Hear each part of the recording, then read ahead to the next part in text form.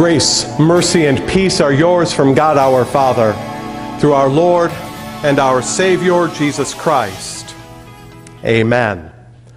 Our text is a portion of our epistle reading from Paul's letter to the Colossians, the 3rd chapter, beginning with verse 12, where Paul writes, "Therefore, as God's chosen people, holy and dearly loved, clothe yourselves with compassion, kindness, humility, gentleness, and patience.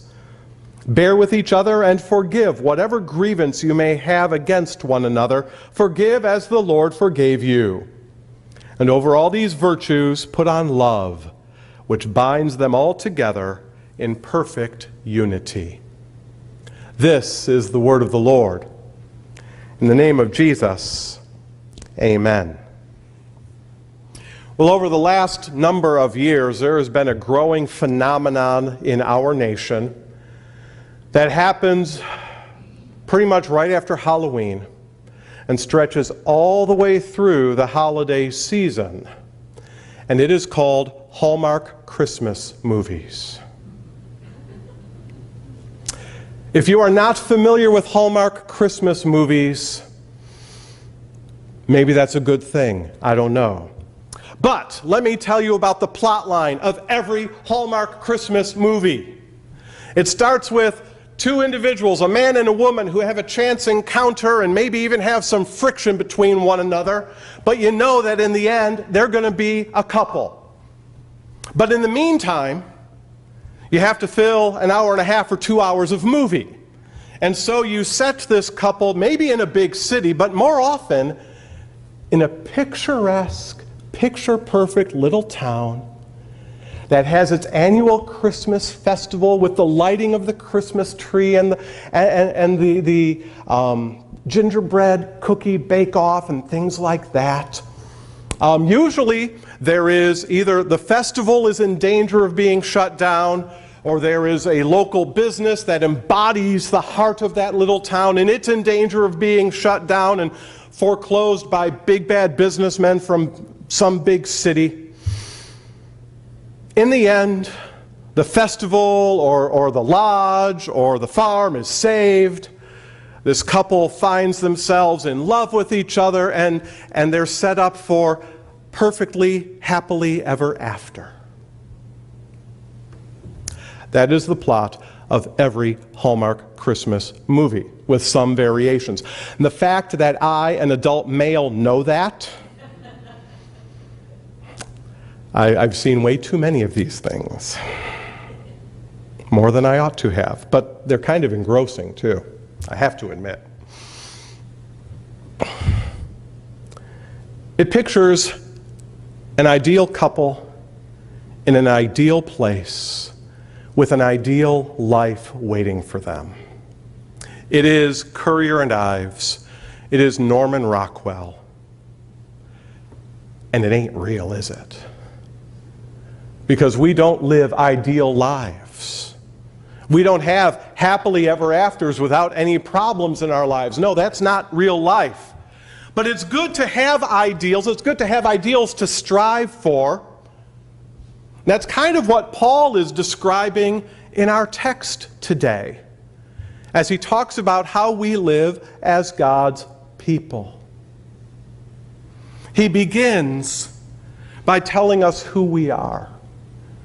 We are God's chosen, holy, and dearly loved. Just think on that for a moment. You are chosen by God. You are dearly loved by God. This language of being chosen and loved by God brings to mind the practice of adoption. Adoption is one way of describing how we became God's children. Up in Indiana, there was a family where the mom had a child from a previous marriage, and then she got remarried and they had children. And the father chose to adopt the child from the previous marriage. And I had the privilege of being in the family courtroom when the adoption was made legal. The joy on that child's face, that child was old enough to understand what was going on. The joy on that child's face to know that now the family's last name was her last name. And the joy in that father's heart to have intentionally chosen and gone through the effort and all that's involved with this process to make that child his own, even though that child had not been born to him. That joy that filled their hearts is the same joy that fills God's heart every time we use that baptismal font. That's the joy that filled God's heart at the font where you were baptized. Because baptism is God choosing you. Saying, you weren't born into my family. No, we were born as the enemies of God. Because, remember those 10 commandments? Not only do we actively break those commandments, but we're set up to because we've inherited a sinful nature that separated us from God. But God, in His mercy and grace, says, I want you to be my child. And this is how it happens. When the water is poured upon you, and someone says, I baptize you in the name of the Father and of the Son and of the Holy Spirit, I am claiming you to be mine. I am placing my family name on you. And now we are the chosen and dearly loved children of God. Well, because we are made part of God's family by His grace, by His choosing, we are to live in a certain way. We talked about those 10 commandments earlier.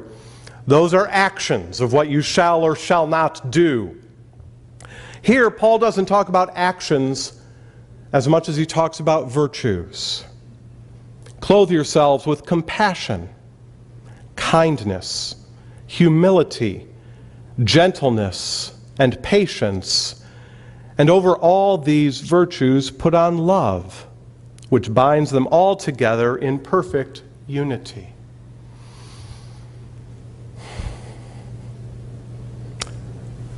These words that Paul uses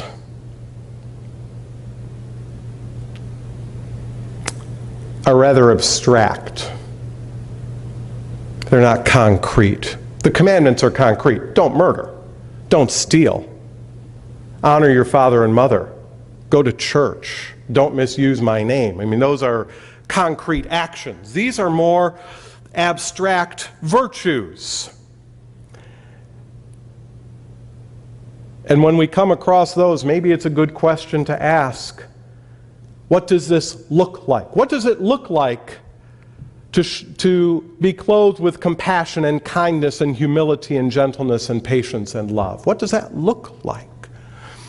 Well, there is no one way that those things look. Because as each one of us is clothed with those virtues, and as we go about our day, we will exhibit those virtues of compassion and kindness and humility and meekness and love and gentleness and patience. We will exhibit those in our own ways as God gives us opportunity, as God has equipped us to do so. Not all of us have the same gifts. Maybe the act of compassion is delivering portals of prayer to cancer patients and their families at MD Anderson. Maybe compassion is talking to your neighbor about problems that they're having and offering to pray for them and even to pray with them. Maybe gentleness is shown in how you care for an aging parent. Or maybe it's shown as you care for a helpless child. All sorts of opportunities are set before us by God, who knows what we are equipped to do. He's the one who has given us our gifts, our temperaments, And he asks that as we live our lives, we do so in this way, with compassion and kindness and humility and gentleness and patience and love, which kind of binds them all together. That's the ideal. That's the goal. How many of us live up to that ideal? How many of us are always clothed with compassion and humility and kindness and patience and gentleness and love? None of us. Strive as we might, in the power of God working within us, strive as we might, our sinful nature is still there, leading us astray, causing us to be unkind, to be proud, to be impatient, to not be compassionate, to not be gentle, and to be unloving. All of those virtues that are the ideal, we know how to undercut them. And when we do, we bring hurt into the body of Christ. We bring hurt into our homes, into our workplaces, into our friendships. We are far from ideal. But God doesn't leave us in that predicament. Paul tells us how we resolve that. When the virtues fail,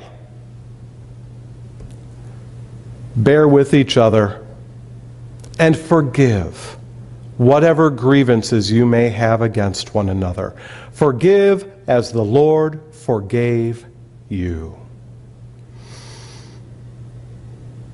Forgiveness is the remedy, is the cure for when our virtues fail us, or more to the point, when we fail to live up to those virtues. Forgiveness is the only solution to that problem of hurt and conflict that we bring into our lives and the lives of others when we fail to live as the virtuous, chosen people of God.